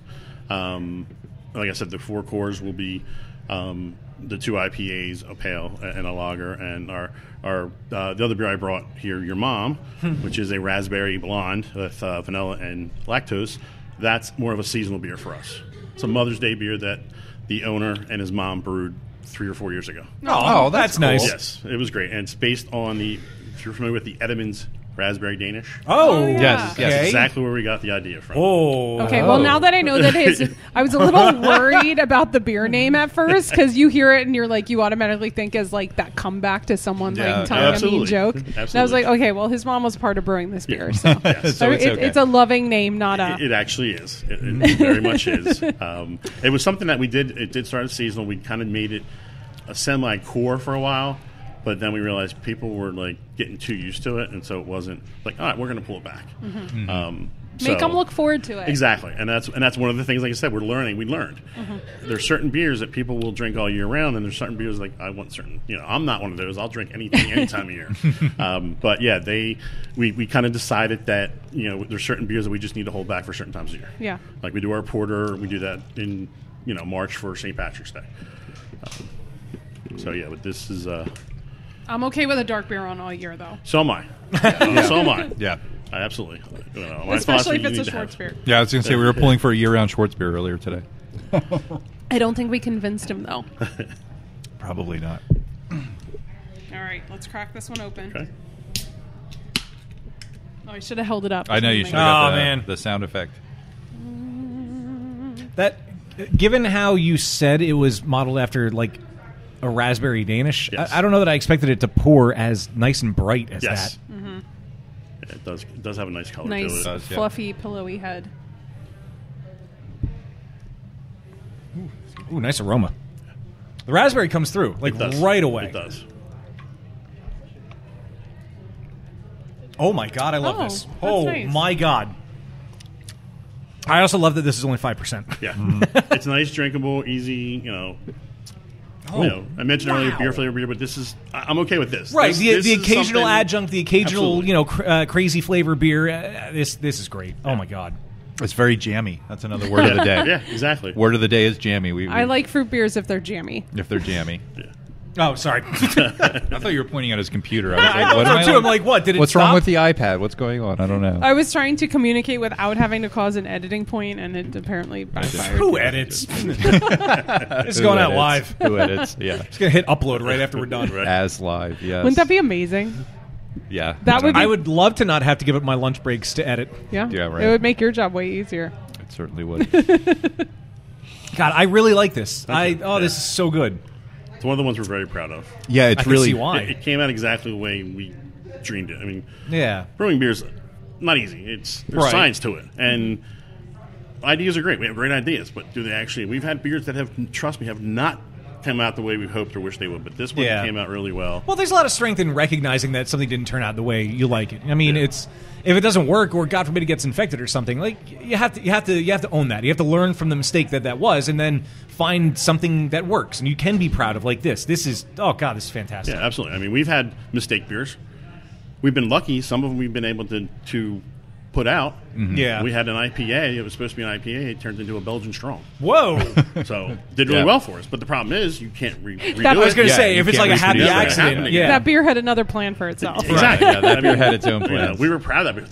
This beer's great. Like, great. We can never make it again. Yep. Yeah, But it's never going to happen again. Yeah. I always come back to Sochi. Sochi good ale. Sochi good ale. That's what I think of. Schitt's Creek. Snitz Snitz. Creek. One of those very early podcast Yeah, episodes. They it was had a happy accident. The yeast died somewhere along the way, and they just it turned And it into a turned good out really beer. good. But It was like, a really we can't do tasty this. beer. This is it. Drink it while you can. That's exactly what happened with that one. Yeah. That's always our touchstone whenever we hear about Yeah, happy accidents. pretty much. We always come back to that. But Now I want a mac and cheese grilled cheese. Whoa. Yeah. Remember they had those there? No, I just remember the bologna sandwich. Does Midnight Oil have food? Right now we have food trucks. Food trucks. Okay. Yes. Interspersed, things like that. We're thinking about other things right now, but we're not sure. Yeah. But yeah, we do food trucks usually Fridays and Saturdays. And then during the week we have a couple events. We have trivia on Tuesdays and video music bingo on Thursday. There's food trucks for that. For those types of things. And then we have events throughout the year. Like we have a big event every once a month. Things like that. But yeah, normally it's just food trucks. As long as there's food. Yes. Yeah.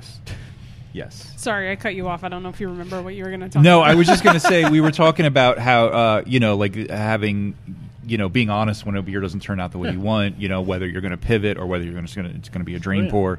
But I think that sort of ties in with the whole rebranding thing you're talking about as a brewery, like being willing to reinvent yourself and just kind of do what you need to do to make the product you want to make. We're in our 6th year right now, so it's like this is the time to. We've tried other things, and let's try something completely different. I think we've always tried to stay in the same lane, kind of, with our branding and everything like that. But now it's like, you know what? We're going to go almost 360 degree, in a different way, and see what happens. And like so far, it's been great. We've kind of done it over the past few months, slowly, but we're getting a lot more traction. I think we're getting a lot more people in the tasting room than we did before. I'm seeing things when I'm in there that are amazing. I mean, I handle the sales part of it, but it's seeing it, part of the sales is getting people into the tasting room. And it's easier to get people in there when we have new and different things going on. Absolutely. And I can speak for our demographic that the 90s nostalgia will certainly certainly peak. I mean, we're definitely we're your target audience right here. That's for sure. Whoa. Hi. The silent auction will be closing at 3 o'clock. All right. Well, this isn't silent. The silent auction will be closing. A very loud announcement about the silent auction. I was like, who is talking to us right now? I thought it was something in my ears. Yeah, that was bizarre. I didn't realize we were going to hear announcements. That was interesting. That was fitting. Oh, wow. Silent auction is ending. The silent auction is ending. I wonder what's for. I was saying earlier, last time we were here, they had a bottle of Pappy Van Winkle in the silent auction. Okay, another one. I think it went for $1,200 last time. Oh, it's already well over too. Jesus. Oh wow. I was saying to these guys earlier, there was a part of me that wanted to bid like 1,000. I was like, I had a few beers in me, go figure. And I was like, I think I can make this work. And I'm so glad that I didn't even bother putting my name down. Obviously, I wouldn't have won, but like, what if I did? I didn't want to spend $1,000 on a bottle of whiskey. And you're like, oh. My wife has a very tight rope on me right now for those kind of things. I love my beer, don't get me wrong, but when it comes to whiskeys, bourbons, things like that, I recently moved in with my girlfriend, and I brought a lot of booze to the house, including like 3 refrigerators worth of beer. But we have a fully stocked bar, and every time I try new whiskey, she's like, "Don't you dare fucking think about buying this." Not allowed. You got to drink what you have first. Yes, exactly. So trust me, I am working my way through the backlog of beer and whiskey at my house so I can buy more. But I got to be good. I don't want to be good, but I have to. Oh yeah, it's hard. It really is. There's just so much good to drink out there. There is. It really is true. Man. Well, Bill, we look forward to the changes coming. Yeah, absolutely. We're excited to check that out. And, Midnight Oil Brewing Company. Check them out on the internet. And we're on Facebook and Instagram. We update it almost daily, multiple times a day. Like I said, we have a lot of events coming up. We're a whole nother place that if you were there before, come back again. It's going to be totally different from what you were. That's awesome. Sounds pretty cool to me. Look forward to it. Yeah, very much so. Appreciate it. Thank you for joining us. Thank you. Thank you. Cheers. Still going strong. And joining us at the table from Big Oyster, we have Tyler. How are you? I'm good. How are you guys doing? Fantastic. Thank you for joining us. Of course. It's my pleasure. I know I said it before we started recording. I have to give you props on the official show for your shirt. Your shirt's amazing. Shark Tooth shirt, which you corrected me on, and that's great. And it's from Roosevelt's. That's a fantastic company with amazing shirts. It's only fitting if we're here for Wine and Dinosaur to not have a dinosaur. We could just say they're Megalodon teeth. It's still prehistoric. I love that. Double it dosing. fits 100%. Yeah. I feel like shark stuff dosing. is like dinosaur adjacent, right? Like. And everyone knows Meg 2's out now, so... I've heard nothing good about that movie. Was the first one even that great? I at least heard passable things about the first one, but I know people who walked out of the second one. The only thing that makes a good movie is Jason Statham. Wow. Yes, that is a fact. That's it.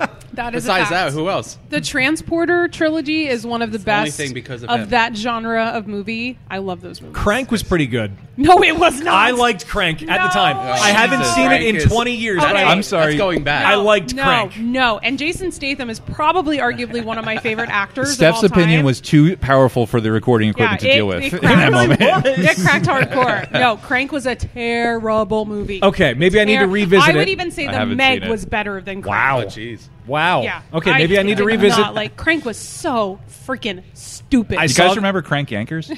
Yes. Yeah. Yeah. that was better than Crank. Oh wow. The domestic Furby. That's the all-time greatest one, man. Oh god, this is a nice throwback already. Yeah. We're good Holy start. God. Yeah, it's funny because we just had Midnight Oil on, and they were talking about how they're rebranding to like a '90s throwback nostalgia. Yeah, Yep. Crank Yankers came back briefly on like Comedy Central or Paramount Plus or something. I do remember They did that. a new Yeah, season. That wasn't like a '90s thing though. That was like an early 2000s. Early 2000s, thing. yeah. Anyway, we have beer here. Right. Yeah, we do. We are. Beer's here. Yeah, I missed what beer we were pouring. It Good smells old good. Chunkin' pumpkin. Starting with the pumpkin. There's the spice. That's why I smell It's that spice. time of year. We all know Yeah. it. It's basic white girl season. They want it. Yeah, it certainly is. I don't know the last time I had a pumpkin beer. No, me neither, because I Actually, don't like them. yeah, I don't really seek them out. Ooh, I actually do really like this. It has a nice aroma. Super light. You are the white girl of this It's podcast. very, Oh, very- hey now. I mean, super light. Nowadays we know a lot of these pumpkin beers are getting very heavy. Yeah. The ABV's up there. They're getting boozy. So for this, it's pretty much a nice, easy, almost like a session pumpkin that's still flavorful and easy to drink. It's very drinkable.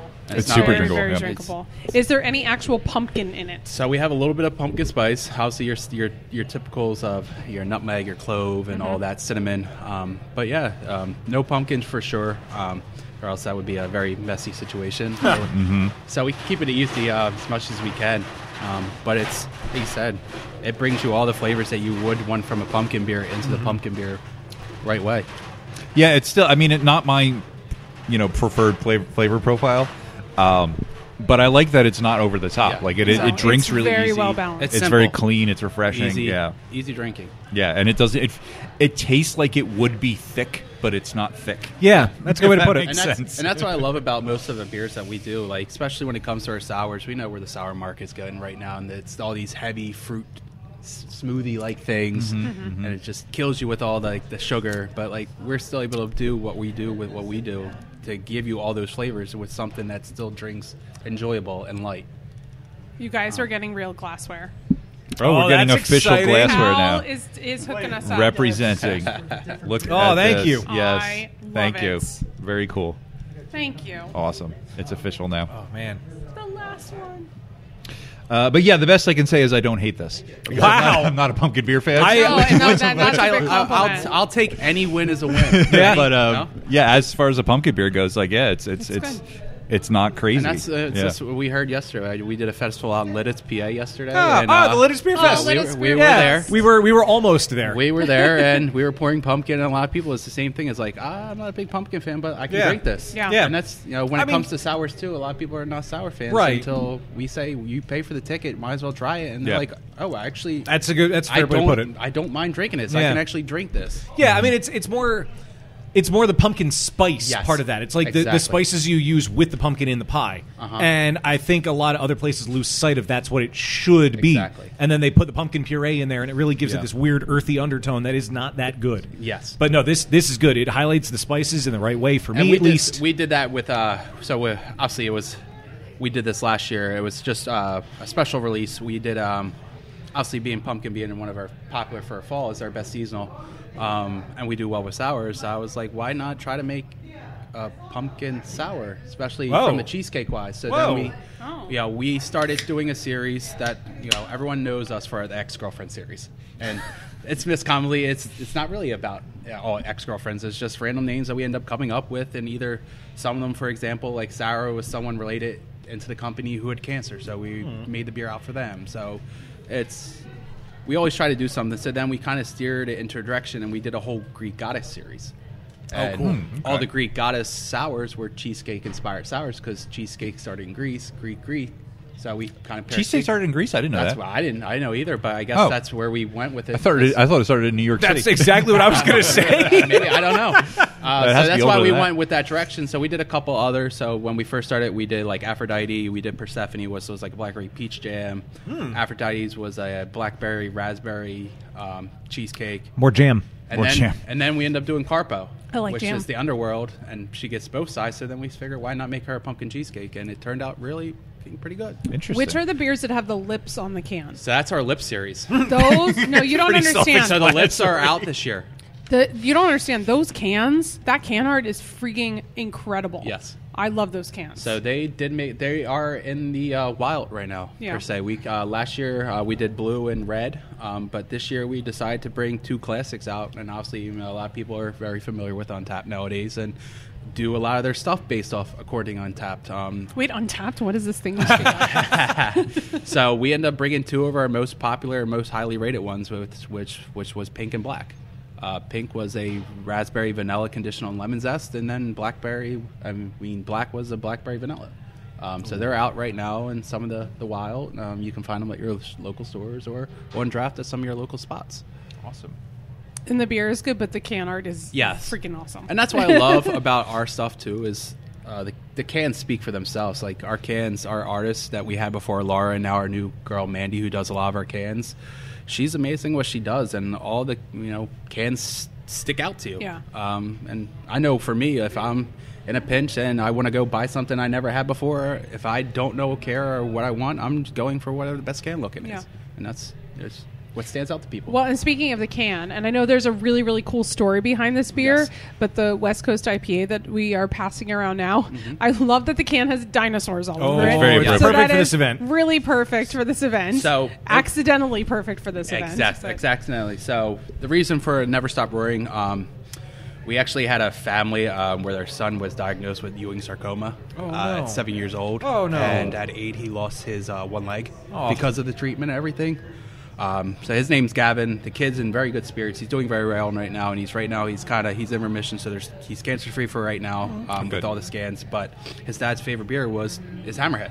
So he said, why not do something for them to kind of help them out? Because when we did the donation event charity at the brewery, is basically to help them raise money. And if they were able to raise, I think it was like $50,000 or $60,000, where they would then be able to interview doctors, then hire their doctor of their choosing through the interview process for a year, and that doctor would give them updates on what he's found about childhood cancer, because there's really no research right now for childhood cancer. There's a bunch for adults, but there's not really much for childhood. So that was their plan, was to help them raise the money. I think they raised the money, so it's just a matter of them going through the process, and hopefully they can figure out something. But this was just done at the brewery because, according to the alcohol, we're trying to sell to minors because of what the can looks like. So oh man, it was just done at the brewery, right? And obviously, I figure might as well share it now because, of course, that's the Dinosaurs. Yeah, it's wine and Dinosaur. But what an inspiring name too! Never Stop Roaring. And that's what they're going through. And that's what their hashtag is Never Stop Roaring. I forget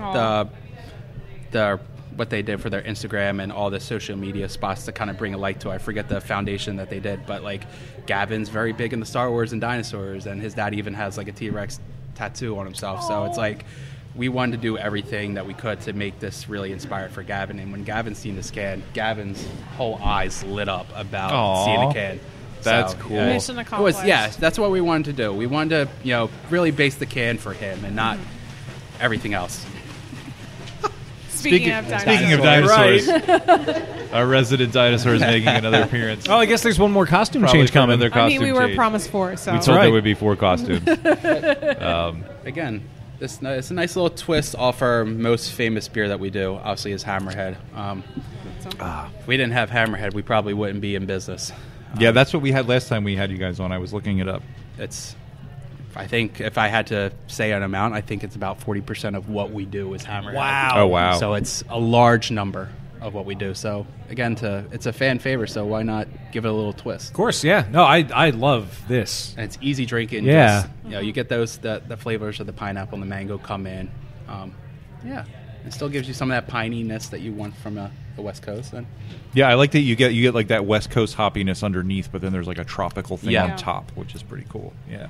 I also want to say I freaking love Big Oyster, the thank you. actual brewery. It's a great place. Dana and I went down for an influencers weekend. I think it was like February of 2020. We were trying to remember when it was.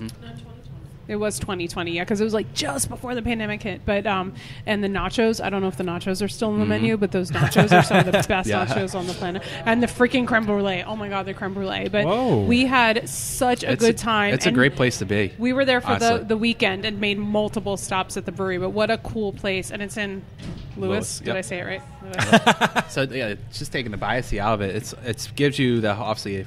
Crooked Hammock, you guys been there with the whole outside play garden. It's the same thing with us, but it's just on a bigger scale. It's very dog friendly. There's live music every single day during the summer. There's an outside stage. There's a pavilion. This past summer, the owner Jeff added a half-size basketball court, a full-size sand volleyball court. Oh, okay, nice. We need to go back. We just got an outside quote-unquote food truck that turned into an outside bar to help alleviate some of the bar pressure. So there's kegerators in there to help, and they can do the mixed cocktail drinks. So he's made the backyard into like a really fun atmosphere place to be for the summer. And obviously in the summer it's always booming, especially when the weather's beach nice. town. And the touristy and being right there from the ferry. Everyone's coming over from Cape May and checking things out. So it's a good spot to be, honestly. And obviously you can't beat the food. Yeah. Oh my gosh. And obviously the beer. It's great when you go to a place where like the beer and the food equally are just as awesome and complement each other. And yeah, that is important. Yes. Our many visits there, we had really, really good time. Our last beer is a coffee beer, Wayne. I see that. I'm excited for that about one. that? I am excited for that. I thought I saw coffee beans on one of the cans. Yep. I like the variety of the beers you guys brought today. Yeah, I wanted to give you a little bit of everything. Obviously, I wanted to do pumpkin just because it's that. Obviously, we know it's that time of year. And Which you're the only one here with a pumpkin beer. That's kind crazy. of surprising. That is surprising, yeah. And obviously, it's in most places. So I want to help out the local people around who are running the event, who have their own locations to kind of help feature some of their stuff to allow them people to go back and buy it from them if they would like. And then we're at that time of year now. We're starting to get to that, the cold weather. So the coffee salad's a very nice option to go with. Yes. I mean, I would also drink a coffee stout any time of the year. Oh, it smells really nice. So with the coffee stout, we paired up with Brouhaha. If you're obviously all from Delaware, you're very familiar. So with this guy, we actually last year was when we did this. We sat with those guys. We went through a few-hour process of testing all the beans. So I would say after we got out of it, we were all pretty wired up and jittery because how much coffee we were drinking. It's a lot of caffeine. But we end up coming with our own blend with them. Oh, cool. To really? make it very special to the beer. Year before, we used Little Goat Cafe, and then once everyone kind of jumped on board of using them, it kind of lost the allure because we were the first brewery to use Little Goat. So we wanted to kind of still have the allure. So Brouhaha reached out, asked if we would be interested, and we went through the process. And what made it, like I said, made it more special was coming up with our own blend. So can you buy that blend of at the coffee brewery. beans? At the brewery. That's awesome. Oh, that's cool. It's called the what is it called? I think it's the Big Oyster Blend or something. It's somewhere along that lines, but it's cool packaging. So it's definitely it's a nice blend. It's like a 50-50 blend. So I think it's obviously great just to drink in the coffee, but obviously now putting it to the beer, it gives you that very upfront coffeeness. You get some of that subtle vanilla. It's the easiest way I've been telling it to people if you're a coffee lover and you love cold brew, it drinks almost like pretty cold much. brew. Yeah. Just kind of drinking like with like a tiny bit of extra sweetness that hits just right. It's very rich. Yeah. I like it. It's very rich. And it's not thick. It's not syrupy. It's super enjoyable. And doesn't obviously with 7%. It's not that boozy, but still a lot of the stouts nowadays. 7%. That's what I was looking for. You can get the booziness in a lot of the stouts nowadays. Yeah. It tastes boozier. This is one where the other way. Most of the beers we've had today are like are higher in alcohol than you think. This one tastes boozier than it is, but I like it. This tastes like I'll accidentally be responsible and not have that many. Like this quad we finished. Yeah, like the quad, which did not taste like it was 10%. This tastes like it's 10%, but it's not. If you want to drink a nice little brunch on Sunday morning instead of have this as your coffee, this is a good replacement. Yeah. 100%. I like it. It's very flavorful. This is I really like this. I really want the coffee now too. Yeah. Definitely. I remember, what was the coffee beer that Weyerbacher used to do? The big release they did every year. It was a big barrel-aged coffee beer. No one remembers. I feel like that was and forever they would ago. the one time I went to the release party, and they also had like little pours of the actual coffee, so you could drink the beer with the coffee, and that was a really cool experience. Oh, to do that's that. cool. I didn't realize they did that. Yeah. So there That's you go. great. A future idea for a release of this beer. Do a brunch and have the beer and the coffee side by side. I think that's the plan was. I don't know if they're doing it. I don't have much on the side with the restaurant, obviously, doing all the sales stuff, but I think they used some of the beans they replaced in the morning. They said they talked about doing it, so I don't know if they officially did. But we have I mean, you can always pick up the beans and do it at home, too. Yeah. We still got some bags. Well, how far is the brewery from here? From here, it's about an hour and a half. Wow. Okay. It's down near Rehoboth. Yeah. Okay. Yeah. All right. It's just right off the main highway there. Yeah. So it's a nice drive, but you know it's scenic. You go down that way. Yeah. There's nothing down there. You throw There's so many great breweries down that way. just alone, I think now with counting breweries and obviously I look at Alchemede and Brigham being the Cedaries and Miteries, I think there's 32 all in total now in Delaware. Wow. Holy crap. Wow. So Delaware's growing for craft. Just Yeah. alone down at the beach, Yeah. like Thompson Islands, Dewey, us, Crooked Hammock. Yeah. Obviously, we can say Dogfish, but Well, Dogfish. Yeah. Ocean View. There's so many breweries now down at that southern half. I feel like there's more down there than there is up here. Which makes sense, though. People Yeah. want to go down there to vacation. Exactly. What do you do Yeah. when you're on Right, vacation? right. Go to the beach all day and drink all night. Yeah, well, Exactly. and, Yeah. The beach towns like are like in Jersey. Like there's a Ship Bottom. I always remember. Oh, yeah. as Yeah. like just that can encourage a lot of breweries opening. The guy is yelling over the loudspeaker, so we should probably end this interview. Oh, no. The not so silent auction is ending.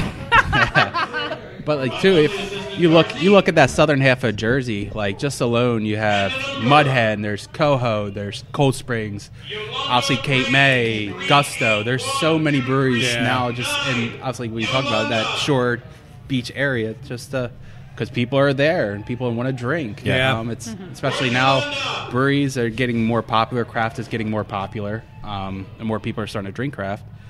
It only makes sense. Yeah. No, that's very true. Absolutely. Well, Tyler, thank you. You're We're competing with the raffle winners now. But, these beers, I mean, as expected, we're very, very tasty. Really cool. Yeah. Big Oyster knows how to make some beers. Oh, and we appreciate it. Yeah. I'm gonna try before you officially go. I want to try something. Can you hand me the pumpkin beer? Mix you the gonna two. do? Oh, you're You're gonna. gonna- Hey, I'm all for experimentals. I'm gonna do it. There's not all much right. left This in could here. this could be good. I'm all about. So we did it yesterday. It was funny enough. We had for our Lidditz, we did pumpkin, and we did our new sour called Whale Song. It's a blueberry peach, and you Oh. mixed a little bit. You did 3-to-1 blueberry peach to pumpkin. Interesting. Tastes like a cobbler. I tell you that. Okay, I could see that. I could see that. Oh, Good. Good this combo. is great. Oh my god, I love this. All right. I'll bring more cans back for you guys. So All right, thank you. Thank you. Because now Yeah. I'm curious to see what Hey, that this- tastes oh, like. this- I'm gonna have to try that out. Oh, Yeah. that's good. Holy shit. All right. All right. That being said, I know we're competing with this announcement, it's but all right. thank you so much for joining us. course. Thank you Yes, for the thank you, beers, Tyler. and we're excited to see how Big Oyster has grown over the years. We're only continue to get bigger and bigger, and we'll say a little. I'm sure it's public knowledge to a lot of people because it's been on the web, but it will be a new brew pub in Milford on a golf sweet. course. Nice. On a golf course. Nice. Oh, even better. In Milford. So yeah, All So right. we'll have 2 full locations, pretty much the same size it is at the barn in Milford. So we're trying to really grow and try to look for new things going into the new year. Amazing. That's Awesome. exciting. Cool. Awesome. So Well, yeah, continued expansion and positive things. well, thank you. Yeah. Thank you so much for joining us. Well, Tyler. thank you guys for having me. Tyler. Thank you. Yeah, Cheers. cheers. Don't fear the Reaper. What? Well, that's another one in the books, I guess. Damn. It was a good time. It was. Another day of wine and dinosaurs. Ooh. We didn't have any wine though. We No, We had lots of beer and we did experience I would many drink dinosaurs. wine, though. I would go out and get a glass of wine, but the fest is almost over because we just had so much of a good time talking to all the guests and chatting with Cal when he would come back around and laughing at the dinosaur that would walk by Yes. in different costumes. We tried to get Cal to talk to us on the air, but He wasn't too interested. no. Yeah. But we had a nice chat with him. There were a lot of good beers Yeah. that we had today, had some and really really good cool people that we talked to. Everybody was super cool. The beers were great. It was just such a good time, and I'm glad that I had the idea to mix the pumpkin and the coffee one from Big Oyster. It's been a very popular combination. Yeah, that worked out well. Everybody seems to love it. I'm a bit of a freak sometimes. I'm really glad we got to have some of the same breweries on, but with different people. Yeah, which is always cool. And it's nice to see the way that they're growing too. You know, I mean, how many have we talked to today that were just getting their feet off the ground when we talked to them last time or the first time that we were here, and now they are well established, and some are rebranding in some ways to keep their brand fresh, and that's so cool. It's nice to see the evolution as time goes on. Very cool to see, especially like with Autumn March, like we mentioned, how we met them when they were just starting out, and now yesterday they won a medal at GABS. That's so cool. If nothing else, we've definitely documented the rise of a lot of cool breweries. Yeah, the Delaware scene's really picking up. Yes, that's absolutely amazing. Steph, you have another beer in front of you, and I know you were saving this as your last beer. Am I allowed to have some of it? Sure. I'm drinking Triangle Theory, which is a lager from First State, and it's quite lovely. There are a few Delaware breweries that are being represented by a distributor here today. Dewey, First State, Levante, not Delaware, but Delaware adjacent. We love those guys, so it's cool that some of those beers are also being offered. That is cool. I was going to say, I don't think we really need to tell our listeners about Levante. They know. They know all about Levante. They know. If you haven't, then where have you been? Yeah, really. You should be drinking Levante beer. Cool guys. But this Triangle Theory, it's called. Mm-hmm. I look at it and I want to say Triangle Tavern. I was thinking that too. They have really good food there. Yeah, they have really good vegan selections there. But yeah, this is quite nice. Very clean. Yeah, it is. It's a good one to end the day on, I suppose. Yeah. Yes. With our gentle hands and quiet voices. Gentle hands, quiet voices. What? Those are all the different signs that are around the room. So we haven't. I'm sorry, Jesus. As we, I even pointed these signs out. Yeah, as we wrap up the day here, we haven't really explained to our listeners. Thank you. I've just been handed some food. Oh, there's meat on it. So it was given to me because there's meat on it. Okay, awesome. All right, I was handed this food because there's meat on it. It's a good skewer. I'm not a fan of the tomatoes or the olives, but everything else on there is solid. Oh, I had one earlier. Yeah, it's pretty good. It's pretty good. I just wanted to mention while we're talking about it, we haven't really mentioned the space that we're in, and it's kind of like the kids section, I guess. The nature nook. It's the nature nook, but it's designed. I mean, it's obviously designed for like kids to hang out in, and there's like a fake cage and a cool mural on the wall. Cave. What did I say? Cage? There's a cave. I mean, if children are going to be in here, there probably should be a cage, but there's not. But yeah, it's a really cool spot. I just wanted to paint a little theater of mind. Yeah. No, it's a really cool area, and there's a snake over there named Lady Gaga. What's the tarantula's name next to me? I forget. Shelob. Shelob? From Lord of the Rings. Okay. There's Zoot across the way from us, which I haven't seen Zoot. I don't know if, what am I looking for? It's a hermit crab, I believe. Oh. Because the one guy that was in here, and he's like, it's a hermit crab that actually lives more than a day. Does Zoot wear a suit? And is there a riot? And is there a riot? God damn. We really are old. A fucking teenager earlier said how old we are. And it kind of hurt. Good Lord. This has been an incredible day. I think we've said it every time that we've recorded here. If you listening to this have not been... Well, this is going to be two things. If you haven't been in Delaware to have beer in Delaware, go to a Delaware brewery because this is incredible to see how the scene has grown. And we may have mentioned it on or off mic, I don't remember, but usually people, when you think of Delaware beer, you think of Dogfish. Dogfish obviously is a fantastic brewery who has done a lot and are trendsetters in many, many ways, but there are a lot of smaller breweries around here that are so cool and kicking out great, great beers. And we had a really nice selection of them today. So get your ass to Delaware and drink some beer in Delaware. Hi, I'm in Delaware. I say that every time I cross the border. We were in the middle of some conversation while we were driving here, and as soon as we crossed the border, hi, I'm in Delaware, and then just back to whatever we were talking about. Pretty much, yeah. But this has been cool. There's a bunch of people and organizations we need to thank. So first and foremost, of course, thank you to the Delaware Museum of Nature and... Nature? The Museum of Nature. Nature. We didn't even drink that much today. Not really. Please leave that in. Of course. Thanks to the Delaware Museum of Nature and Science. Of course, thank you to the Wine and Dinosaurs Committee, especially Cal.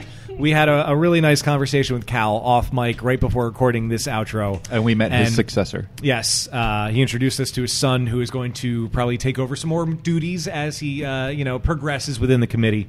But Cal has plans in mind for breweries he wants to get for this event. And I felt a little, soft, the warm spot inside when he said he wants to think of breweries that we haven't met yet. Like, he's keeping us in mind when he books breweries for this. That is so cool, and I'm honored. But this wouldn't be possible without him. And thank you to Cal and everybody.